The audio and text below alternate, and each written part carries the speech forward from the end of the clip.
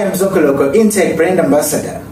Did you know that INTEC at the beginning of the year gave over 200,000 rands worth of bursaries to students so that they can rewrite their matric?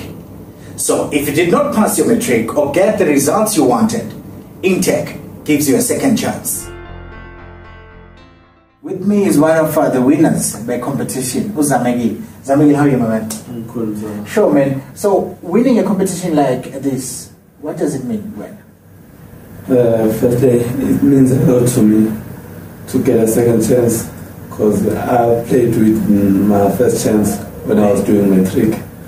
I focused on my soccer talent, but at the end I've seen that the talent is not enough alone. I have to mix it with education, because in life you have challenges like injuries and your talent fade.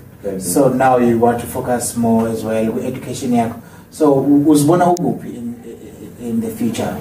In the future manje ngizibona ngenza umatric wami ngiwuqeda, then ngiqhubeke and do my accounting studies.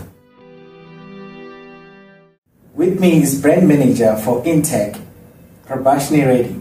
Tell us why this is the leading brand 9 years, and we just scored the top performing award for distance education. And in saying that, we decided to embark on this campaign because matrics of 2015 did not achieve the results that they wanted. So we really wanted to give them a second chance. And in saying that INTEC is the leading distance education, so in terms of our matric, we decided that we wanted to do this campaign so that matrics would have that chance and we didn't match them. So it was really a good campaign to give back to the people of the nation as well. Prabashni, is it too late to register for this year? No, definitely not. Matrics still have their second chance until the 15th of March 2016. That is when we...